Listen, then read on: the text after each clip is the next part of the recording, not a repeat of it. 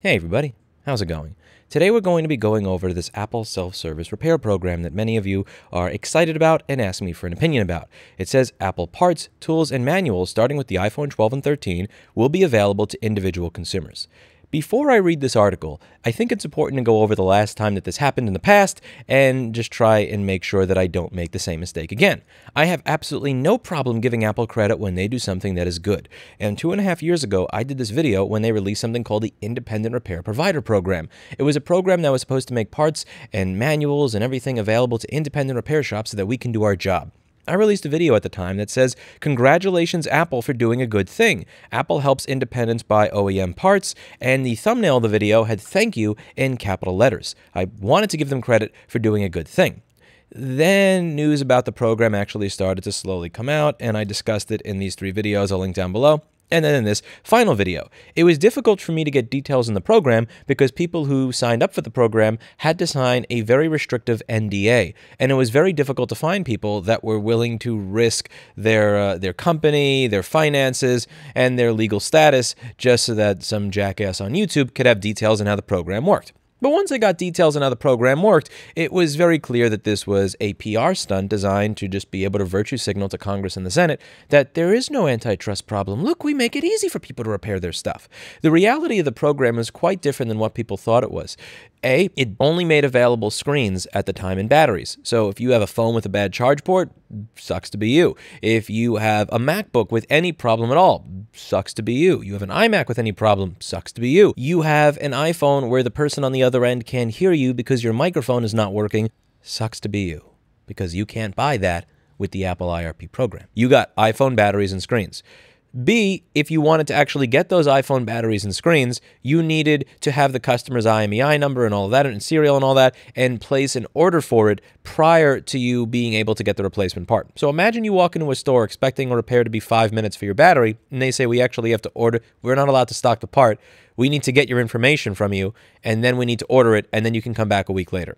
That would virtually kill any shop's chances of actually getting a customer because screen and batteries are expected at this point to be done in 5 to 15 minutes while you wait, even if you go to this shadiest shack in the middle of a mall. If you had parts in your business that you were, quote, not supposed to have, they could look through your business, audit you, and then kick you out of the program. So for instance, in my store, I have chips that I'm not supposed to have, ISL 9240s where they have an exclusivity agreement with Intersil, CD3217s that they have an exclusivity agreement with Texas Instruments. These are chips for charging. So if you have a laptop and it stops charging at some point, often these chips can go bad. So that I can fix your laptop, charging you less than $1,000 for a new board, I need access to these chips. How I get access to them, I can't tell you. But I have these chips in my store. This would be considered, quote, contraband by Apple, meaning that if they were to inspect my business, they would be able to show up there and say, "We're kicking you out of this program and we're getting you into trouble because you have something you're not supposed to have." Same is true with schematics, board views, and everything else. And I went over that in detail in this video. It's a 16-minute long video where I spoke with someone who had broken his NDA with Apple to inform me that this program was a PR stunt. This program does not make you a better repair shop, and if you join this program, not only are you missing out on access to lots of things you need to do your job, you're actually going to be restricted from doing your job. So I don't want to make the mistake that I did 2.5 years ago, where I said, "Congratulations, Apple, for doing a good thing with this program." When the program came out, it was clear that you're better off not being in this program, and the only reason they appeared to release this program was so that when we talk about right to repair, they could tap a congressperson on the shoulder and say, "Look, we already do this, don't sign the bill."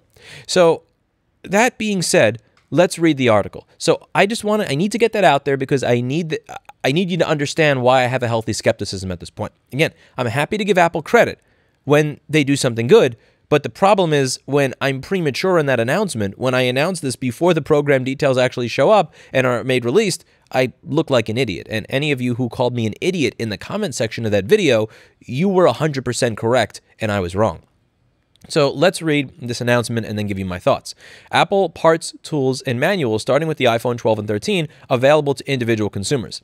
Apple today announced self-service repair, which will allow customers who are comfortable with completing their own repairs access to Apple genuine parts and tools. Available first for the iPhone 12 and 13 lineups and soon to be followed by Mac computers featuring M1 chips, self-service repair will be available early next year in the US and expand to additional countries throughout 2022. Customers join more than 5,000 Apple authorized service providers and 2,800 independent repair providers who have access to these parts, tools, and manuals. The initial phase of the program will focus on the most commonly serviced modules, such as the iPhone display, battery, and camera. The ability for additional repairs will be available later next year.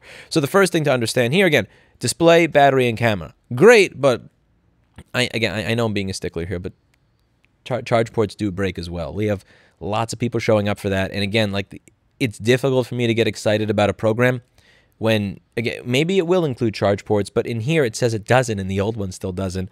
This breaks. This is a common thing that breaks on a phone. This by itself, again, I know someone's going to say this says this nitpicking, blah, blah, blah. If I say I repair the MacBook and you come in with a MacBook that does not charge, and I say, I'm sorry, I don't replace this charge port because I'm not going to replace your charge port, the customer is going to look at me like I'm a dragon, walk out, leave a 1-star review of my business, and never show up there again. It's something, so this is the stuff that goes through my head when I read this. Creating greater access to Apple genuine parts gives our customers even more choice if a repair is needed, said Jeff Williams, Apple's chief operating officer. In the past 3 years, Apple has nearly doubled the number of service locations with access to Apple genuine parts, tools, and training, and now are providing an option for those who wish to complete their own repairs. Apple builds durable products designed to enforce the rigors of everyday use. When an Apple product requires repair, it can be serviced by trained technicians using Apple genuine parts at thousands of locations, including Apple in-store by mail, AASPs, independent repair providers, and now product owners who are capable of performing repairs themselves. To ensure a customer can safely perform a repair, it's important they first review the repair manual. Okay, that's cool, they're giving a manual out. Then a customer will be able to place an order for an Apple genuine part and tool using the Apple self-service repair online store. Following the repair, customers who return their used part for recycling will receive credit toward their purchase.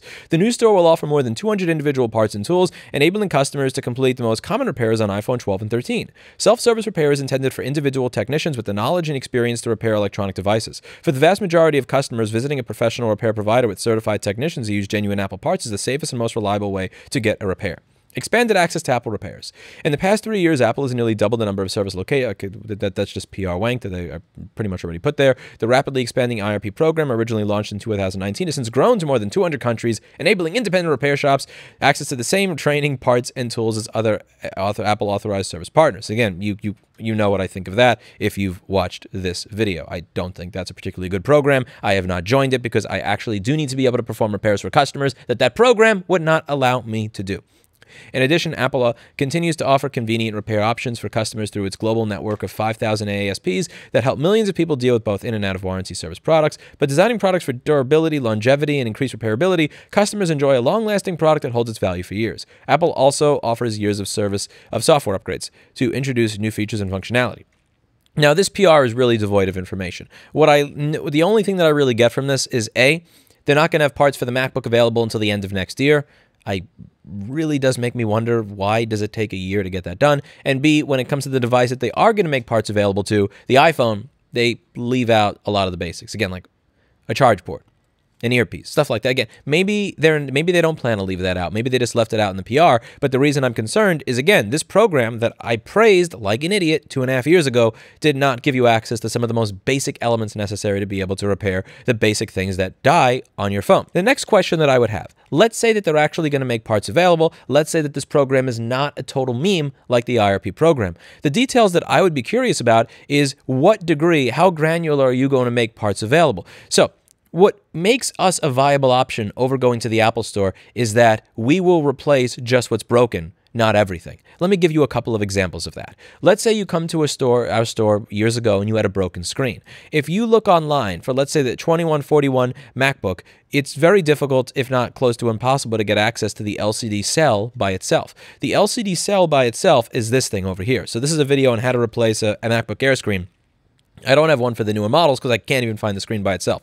So you have the entire display assembly, which I will show over here.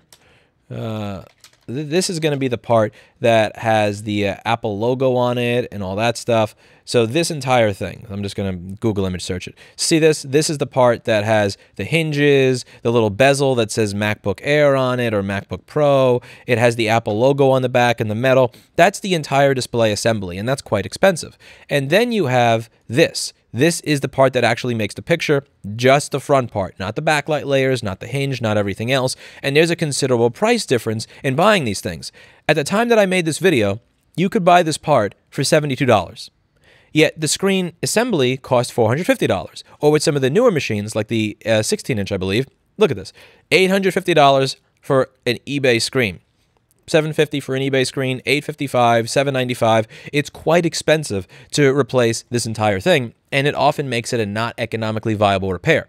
If you are able to buy the actual part that is broken, the only thing that's broken, so that you could actually do a repair rather than replace the whole thing, like the LCD cell by itself, like this, for $75 to $125, now you have an economically viable repair. Again, we're not replacing the entire top of the laptop. We're just replacing what's broken.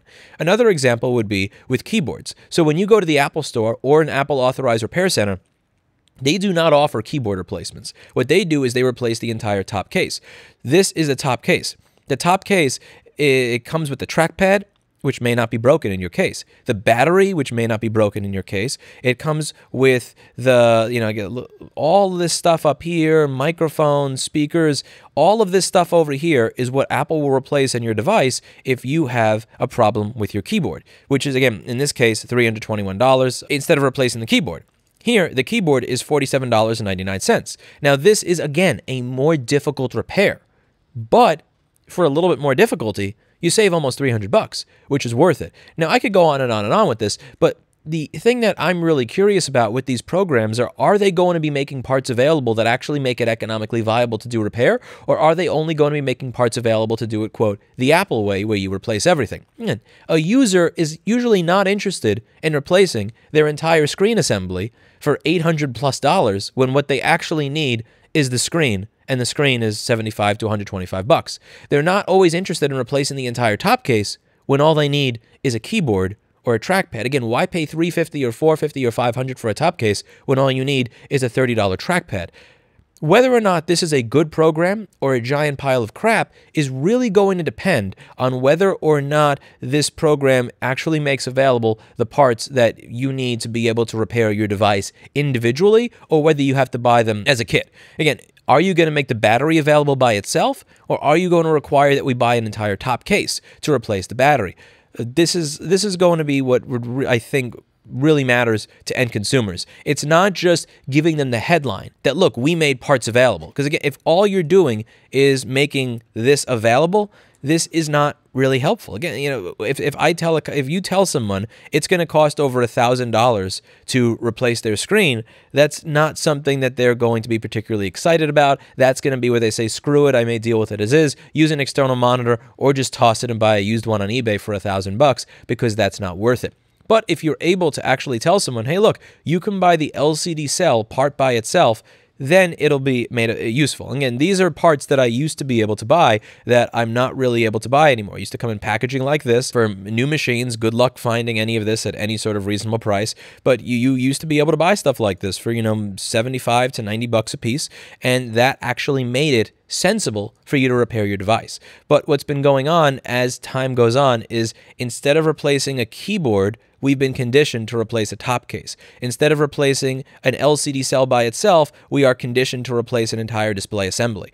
So this would technically give Apple the headline that, look, we are making parts available, we're being green, we're being sustainable, when in reality, you're replacing a lot of stuff that you don't need to replace, and the price points that they may make it available at may make it so that it's not economically viable. Now, again, I could be wrong. Maybe they make everything available. Maybe they make all of the stuff available, and they make it available at prices where it actually makes sense for you to fix your computer rather than purchase a new one. Maybe this is not just virtue signaling for Congress and the Senate and regulatory bodies in the FTC so that they just go away just in time for them to toss this program in the garbage.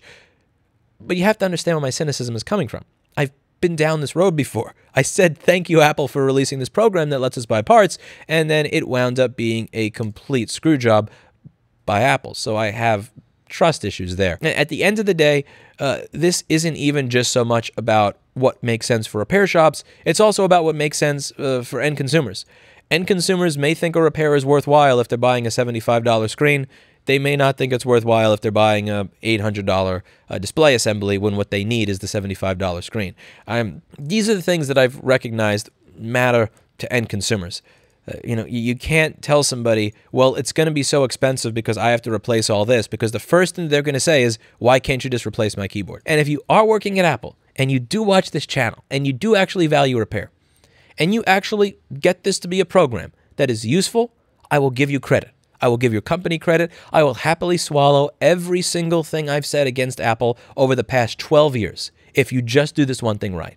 I am not opposed to letting bygones be bygones, starting from scratch, and having a happy, productive, positive relationship with the people that work at Apple Inc., saying nice things about them, supporting what they do, supporting the fact that they support repair. I am happy to let bygones be bygones and start from scratch. I just need one small olive branch. Make this a program that is not a meme. That's all I ask.